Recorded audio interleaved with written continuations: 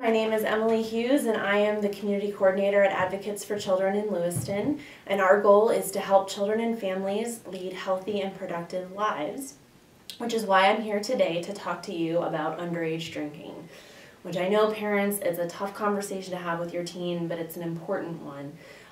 We know that half of Androscoggin County high school students report they've had at least one drink, and they also report that they think they could get away with having one or more drinks without their parents knowing. And I know parents, you think you would know if your child's drinking, but that might not be the case. So I want to give you some quick tips to help you get through this period with your teen. I know it's a tough one.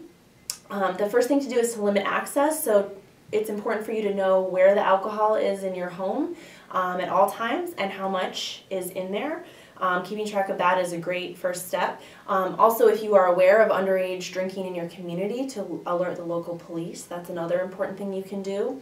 In terms of your network, you want to make sure you know your teen's friends. You want to make sure you know their parents, and even better, have a conversation with your child's friends' parents to have an understanding of what their rules are, what your rules are, and expectations, so that you can stop the drinking before it starts.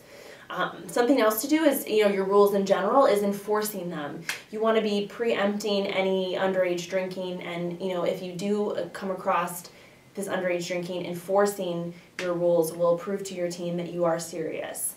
And also check in often. Have conversations with your child. Don't let them isolate themselves in their room or at friends' houses or in the basement or wherever. Make sure you know where they are and what they're doing, because you care. Not necessarily because you're trying to control them, but that just because you care. And set curfews and be ready to enforce those curfews so that you can have them at home.